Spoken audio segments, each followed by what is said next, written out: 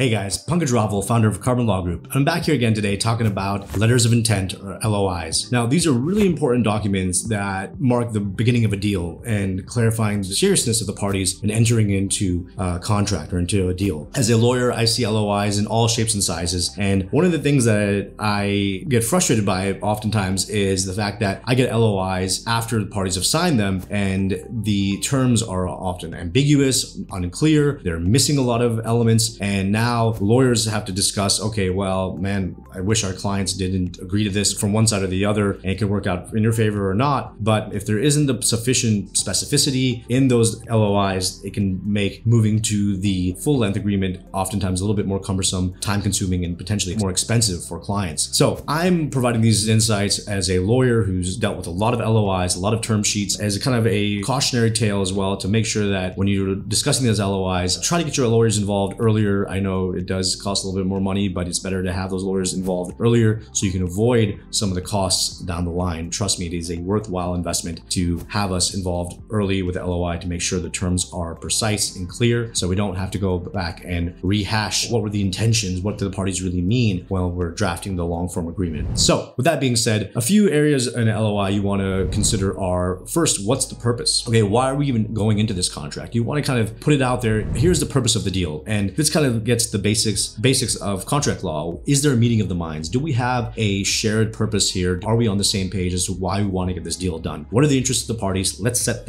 that out there and let's move from those interests, because that's oftentimes how deals are made. We both have interests and we're both here to have our interests met. Maybe I want to make a lot of money from this deal. Maybe I want to buy this business and see it grow. Those are interests that are in some ways aligned, but also if I'm on the seller side, I'm trying to get as much money as possible. If I'm the buyer side, I'm trying to buy it for as little money as possible. So that's where, we have to kind of work out some of these differences. But are your interests aligned? That's the first step. Next, define who the parties are. Who are we dealing with? Are we dealing with companies? Are we dealing with individuals? Are we dealing with 10 companies and subsidiaries? Really be specific on who these parties are, because that's going to be really important due diligence as well. The next area is the proposed terms. What are the basic terms that we're talking about here? We want to talk about price. We want to talk about time. How much time do we have? We want to talk about due diligence. What are the conditions? Are there conditions precedent? Are there conditions subsequent to getting this deal done? That means, are there issues that need to happen before this deal happens? Is there some license that needs to be addressed? Are there conditions that need to be met after? Like, there needs to be a certain amount of revenue made. Do we want to have any holdback? Do we want to hold back some of the funds to make sure that the business continues to perform like you're representing it's performing? These are all important issues to address at that time. Is there a financing contingency? There's numerous issues depending on the type of deal we're talking about here, but really important to consider it and make it clear in the LOI. Here are the conditions. Here are the terms we're talking about. Here are the material elements of this deal that will make it work or won't make it work.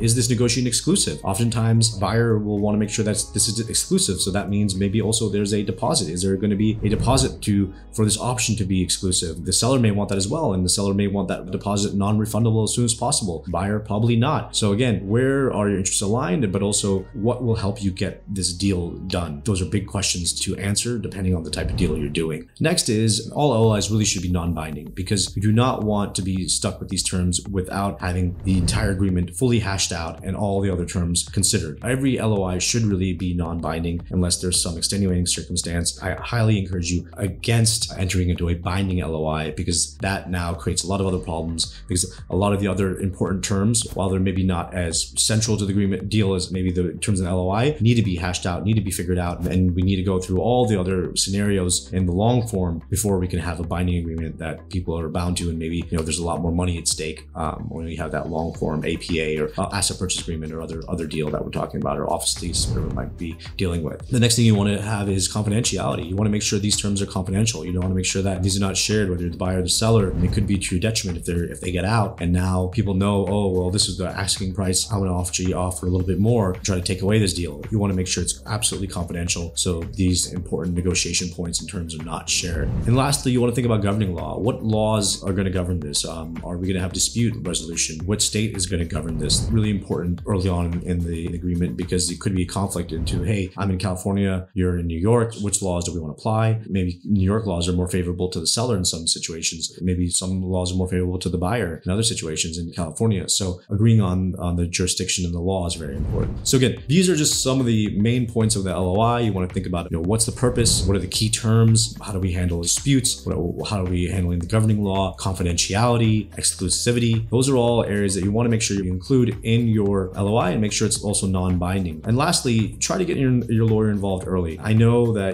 people want to sometimes save money, but think of your lawyer as an investment. Whoever you work with, really, they should be an investment. They should be a trusted advisor that is giving you really good advice and helping these deals happen or saving you from bad deals. I like to think of myself as a deal lawyer. I like to see deals happen and work with my clients and work with the other counsel collaboratively to make it happen. And I've been lucky that I worked with a lot of great opposing counsel or counsel on the other side where we were able to collaborate and really work out some of these nuances that the clients didn't think about, like how do you calculate certain elements of a deal? How do you calculate a certain number of patients in a deal that will determine the value of the deal? Those are all nuances that are not easy to figure out. When we work together, we come to a place where both parties can live with it and move the deal forward and hopefully get to DD. And then from there, ideally close the deal. So again, there's many steps to this process. The LOI is oftentimes the first step and one of the more important steps to make sure that deal is set up correctly and everything else runs smoothly after that. Hopefully this is helpful and this helps you draft better LOIs. My name is Pankaj Raval, founder of Carbon Law Group.